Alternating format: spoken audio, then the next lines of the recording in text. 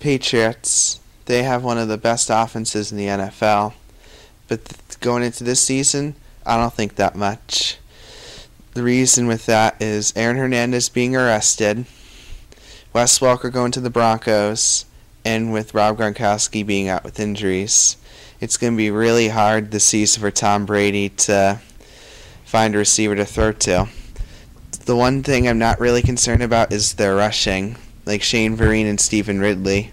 I think they'll lead the Pats to a good season with rushing, but with passing, not so much. I don't think the passing's going to be good. The rushing and defense are going to be pretty good, special teams as well, but passing, I don't think it's going to be good, not the passing. For SBC Nation, I'm Zach Smith.